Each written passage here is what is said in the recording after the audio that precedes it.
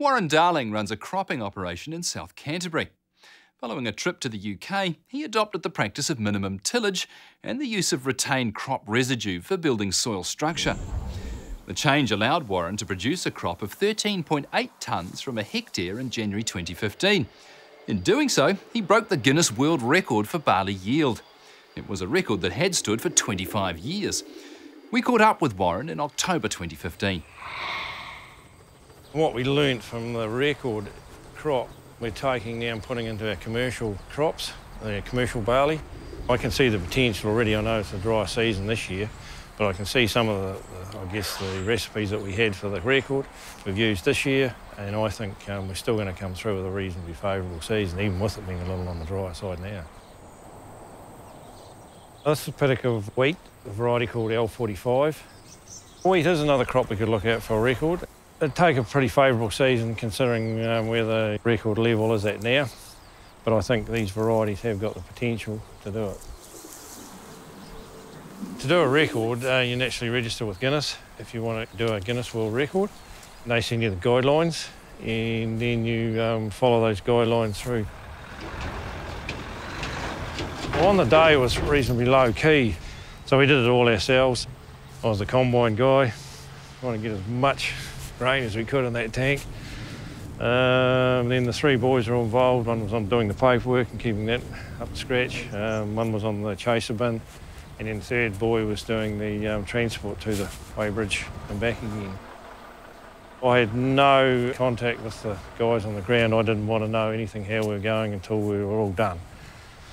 When we finished, the last two trucks were away getting weighed, and I said to Craig, the boy that was looking after the paperwork, how are we going? He said, row the line now. So it just depended on how much was in those last two trucks that got us to the 13.8 tonne.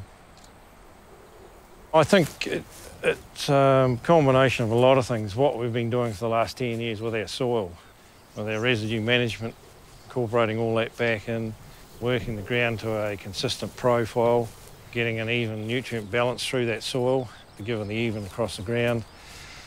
And then what we did on that year's attempt was really no secret recipes.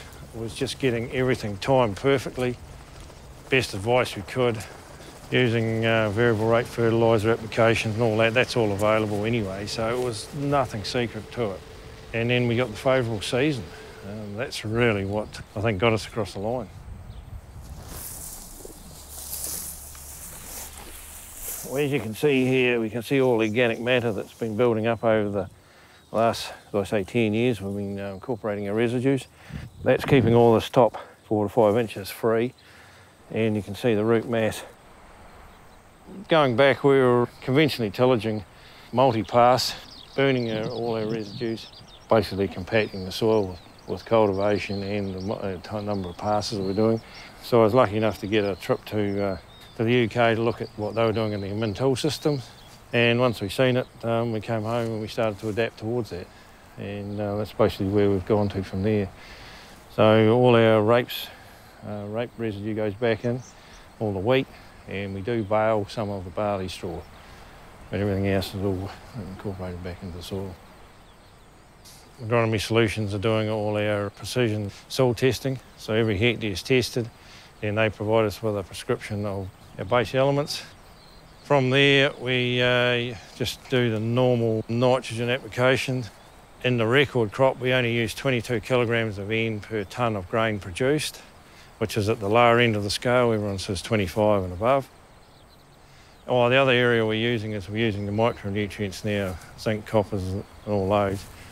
And I feel if we can start getting plant nutrition right, get a healthier plant, I feel we can cut down again on the amount of nitrogen per tonne of grain produced, and also fungicide use. This is our oilseed rape, which is a third of our area is an oilseed rape, and it's grown for pure oil, New Zealand. It's all delivered up to their processing plant in Rolleston. As you can see, it's just past peak flowering. We've had some pretty good pod set all the way up.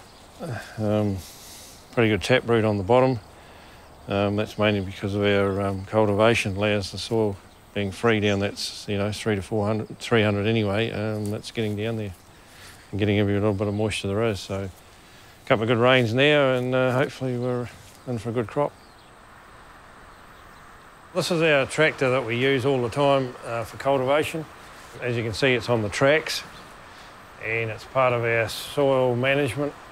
The tractor itself weighs about 24, 25 tonne, but it's the area of track that's on the ground.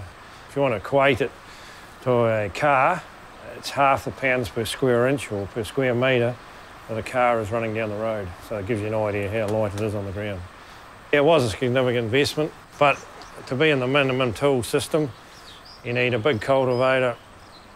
So I know it's only 5 metres wide, but it's the power required to pull that cultivator with the ripping legs, the incorporating discs and the packer roller, all in one pass. We only have a one-pass system. That's all we use. And then we come back after our volunteers are sprayed off and use the cultivator drill. So it needs the horsepower. We needed to avoid that compaction. We've been on tracks now for 7 years. I think our rotation is sustainable. We're not into high value crops. We don't use grasses or any of those other specialist crops, mainly because pollination here is an issue in December. So we found that this rotation that we're in works pretty well. It's financially viable, and I also believe that it's sustainable as far as our soil health and everything for years to come.